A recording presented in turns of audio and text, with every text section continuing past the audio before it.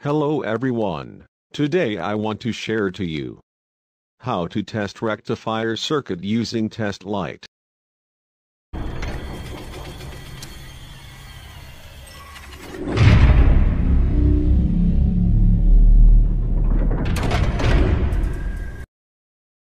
First of all, this is our rectifier assembly. This is simplest and easy way to check the rectifier assembly of this IC voltage regulator used to controls field current through the rotor inside the alternator in order to control alternator output. What is the rectifier used for? The rectifier regulator, used to convert AC power to DC, allowing the alternator to charge the battery, and controls the amount of power delivered to the battery. Now let's proceed how to test rectifier using test light by visually testing.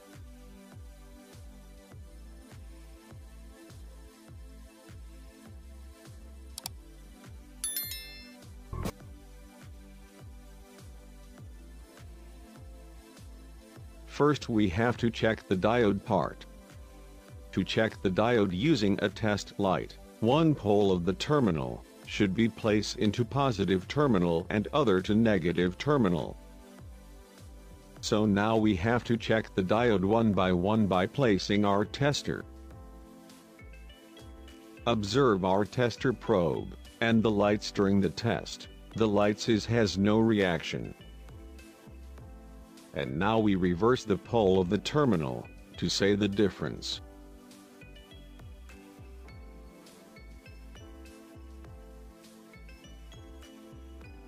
Now we test our rectifier. One of our probes should be at positive terminal, and other in negative terminal. Remember, if only one or two diodes have failed, the alternator may still produce enough current to meet the vehicle's electrical needs, but it may not be enough to keep up with higher loads or keep the battery fully charged and also cause rapid changes in the output voltage of the charging system. And we test the rectifier assembly and the stator connection. These terminals are connected with the stator windings which the AC current to flow. Now we test our rectifier. One of our probes should be at positive terminal, and other in negative terminal. And we check each of the stator terminal and observe if the light come out. As we see, the light has no reaction. So for now we reverse pole the battery terminal. Now we observe that the light has reaction. When we reverse pole the probe terminal, this shows that our rectifier assemble is good and no leaks.